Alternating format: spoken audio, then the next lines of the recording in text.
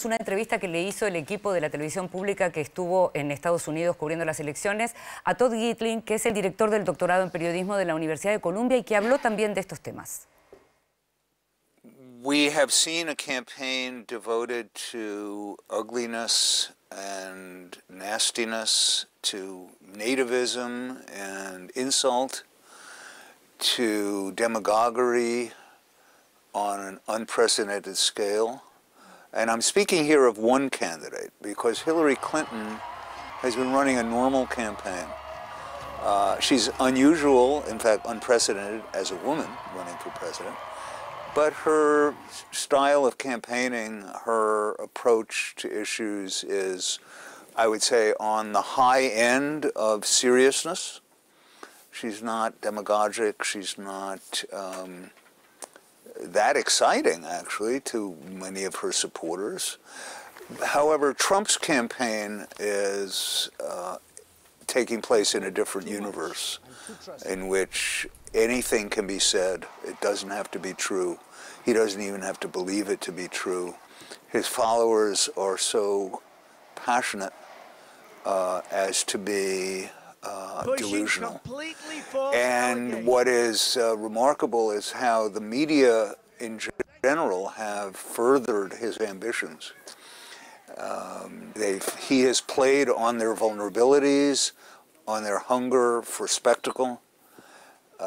He has exploited their gullibilities, and in a kind of collaboration, a kind of symbiosis of candidate and media, he has turned our politics upside down. It's had Trump's campaign has had a horrible effect on America.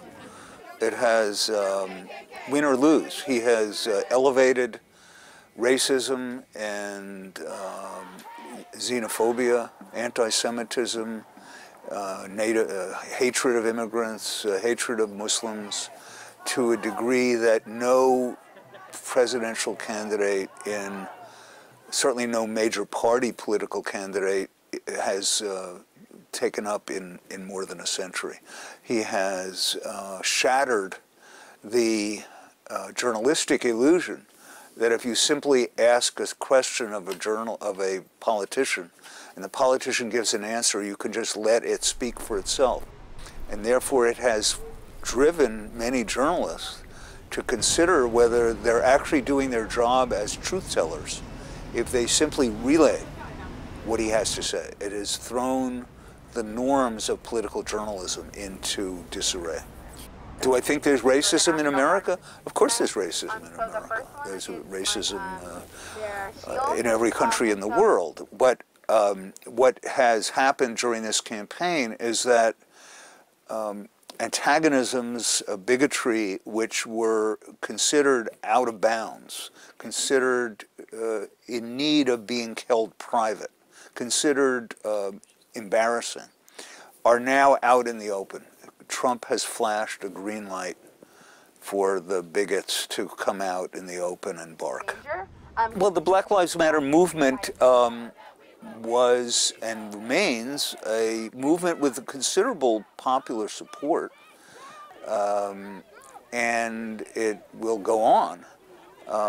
The Trump movement has decided to demonize the demonstrators, has decided to side with the worst elements in the police, who are not the only elements in the police, but the most embattled, the most racist. He decided to run a law and order campaign, and he wants to be seen as the strongman. He wants to be Putin. He wants to be Hugo Chavez. He wants to be Mussolini. He wants to be the man who can solve all problems and who must be granted all available powers.